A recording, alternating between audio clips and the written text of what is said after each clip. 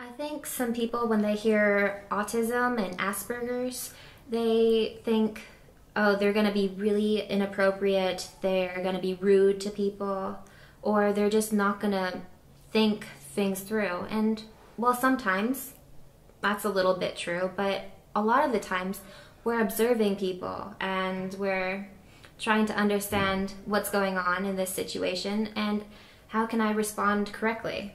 And in an employed environment, like in a retail store with rules on how to handle customers, I'm pretty sure that we'll fit in perfectly in that situation.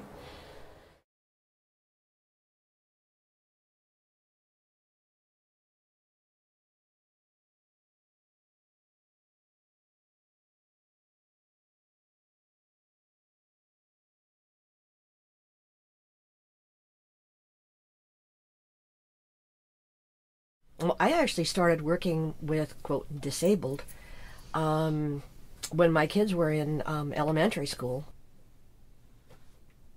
I aided at the elementary school in PE, and I was comfortable doing that. I played all kind of sports and everything else, and then I get a special ed class, and I'm thinking, oh, what do I do? I set it out, my goal. I work with those kids for one session, but then they're integrated into at least one or two classes during the day with the, quote, regular kids. And often they had a stigma of, I don't want that one on my team or whatever. My goal was to have them want those kids on the team. After I graduate TTW, I want to still continue to go on to school and take classes so I can become a medical assistant. After this program, I'm going to transfer to this other program. It's an internship at Lucille Packard. Our students here learn to wear a whole lot of hats. And again, they're the meet and greet. Often we will get a TTW student who is very quiet, will not make a whole lot of eye contact. And when you're a cashier, you have to do that. And so some are very outgoing when they come in the program and get better. Some are very reserved and not comfortable working with the public, and by the time they leave, they're absolutely fantastic. After TTW, I would like to maybe get a job in the office. When I graduate from TTW program, when I graduate from there, I want to work at either PetSmart or at a San Francisco Bay Aquarium.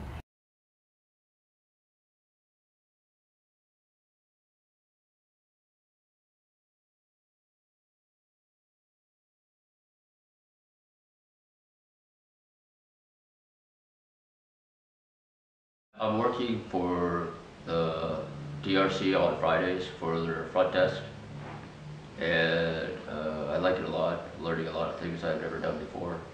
I like meeting new people and helping them out if they need directions or answering phones.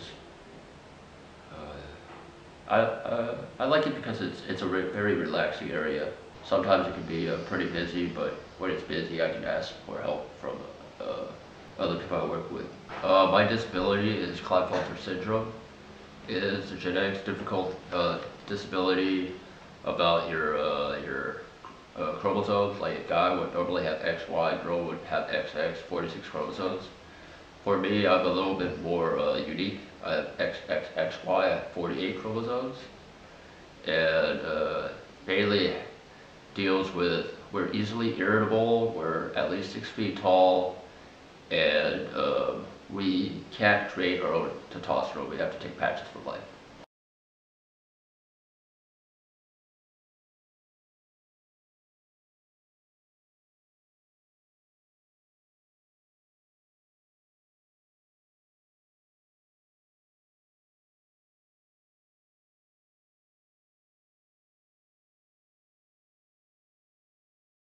He has turned out to be really great. So is Rodrigo. They're both very outgoing, which is very good. I mean, they stick to their job, but they know how to greet a customer to make them feel at ease, which is really great. I think just his honesty and friendliness and dedication, he'd be a home run for a lot of people. Yeah? Yes. He sees things from a different perspective and has a lot to offer. A hard worker. There isn't a job or responsibility that I haven't given him, or my mother, or his uncles, and he gets right to it. He's also reliable and very trustworthy, and has integrity. He has a high which level he can of bring integrity. to an office situation or corporation or things like that. He brings a positive energy. I think that he would be a terrific employee for any company or corporation. Not only conscientious, hardworking, honest. He'll never be late. He will treat all of his co-workers just really tremendously. As people get to know him, they recognize these things. But initially, that's our biggest fear, that initially people might underestimate him.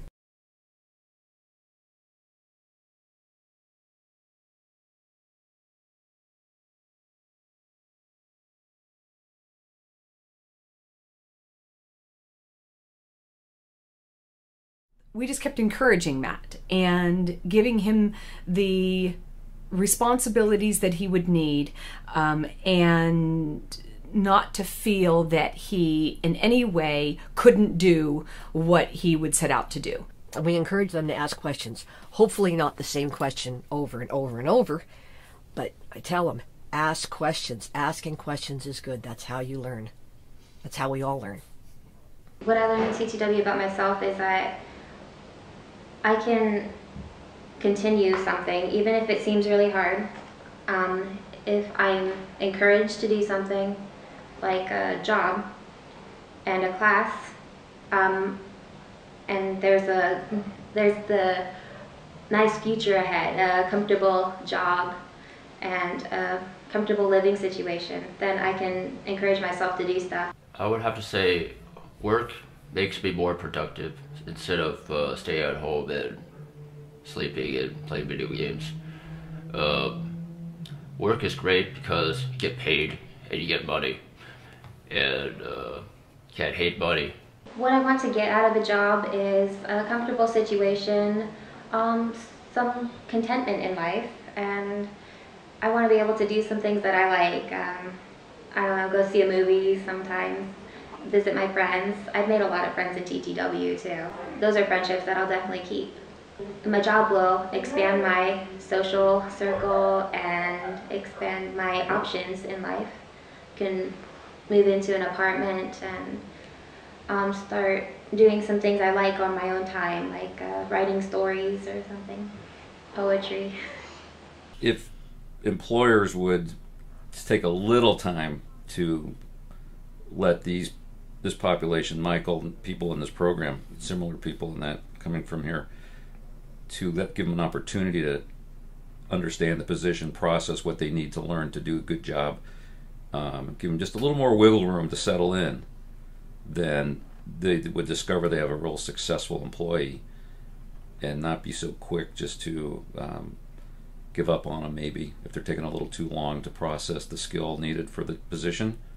But once they get it, then they're all over it, and they're a really good hire. So you hope they would understand, and they probably would. A number of them have come back and said, I'm applying for this job. Will you write me a recommendation? Absolutely.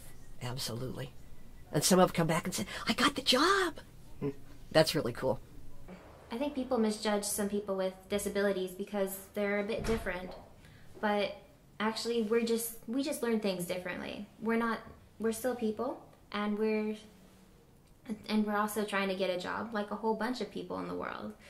So I think understanding that just because we learn things a bit differently, it doesn't mean that we're going to be a bad employee. In fact, we might be the employee you're looking for.